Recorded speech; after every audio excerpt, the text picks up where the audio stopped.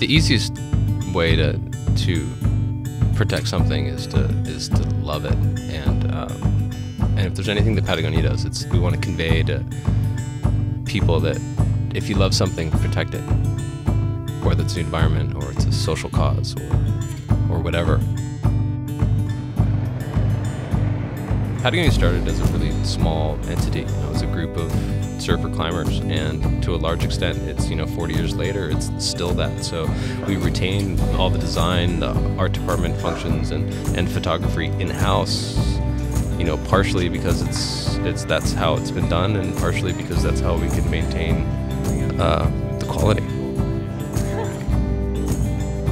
Our design philosophy is pretty simple. It's remove all the bells and whistles until you get down to the most refined product for a given activity. I think it's easy to pick up a camera and try to make a photo. I think what a lot of people don't do is put the camera down and actually look at the scene first.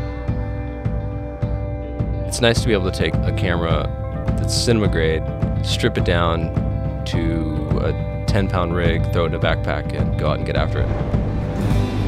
Like Malcolm Gladwell has this rad 10,000 hours kind of theory that he says to be a master in anything, you have to put in 10,000 hours. Anything. And if you put in 10,000 hours of it, whether you're a musician or a photographer or whatever, it's like at that point you're getting really close to mastery. My name's Tim Davis. I'm a staff photographer and DP in the video department at Patagonia. Authenticity isn't something that's manufacturable, and the images that you see online in the catalog are people that are living the lifestyle that's congruent with how we are as a company. It's not an adventure until something goes wrong, and so you just got to kind of trust the process and not compromise it at the same time. In the end, it's simple. You just got to follow your heart and follow your passions and do the right thing. Do the right thing for the environment and do the right thing for your friends and the people you love.